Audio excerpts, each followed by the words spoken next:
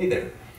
Today we're going to be talking about aperture, its role in photography, videography, what exactly it is and does, and what you can do with it. Hey guys, thanks for joining me today.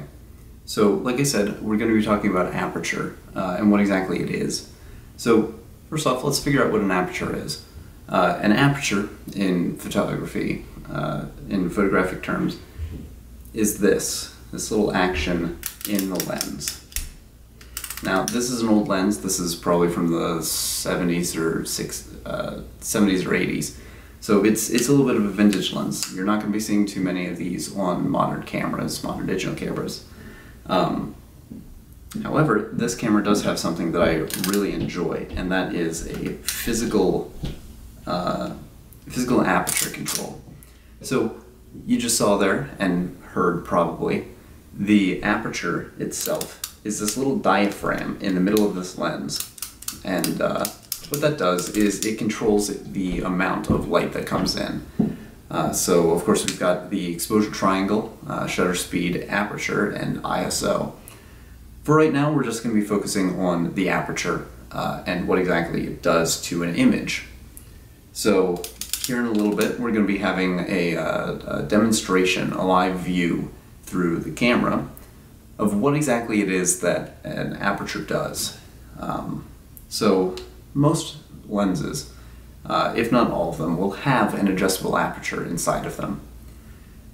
These can range anywhere from f1.4, which is considered a very fast lens, all the way down to f22 is the closed, is the highest aperture I've ever seen on a lens that I've owned. Now, what do those numbers mean exactly? Well, this is an f16. Hopefully you can see that. An f1.4 would be something like this. You can see straight through the lens at f1.4, meaning it lets in the most amount of light. f16, conversely, is a small hole in the lens, meaning it lets in a lot less light. Now, there are a few things that happens outside of just metering with apertures. You get what's called depth of field, or image separation. So image separation is something that you can use on portraiture, or even product photography. If you want to separate the subject of your image from its background, you would shoot wider open. Now, shooting wide open does come with a few disadvantages.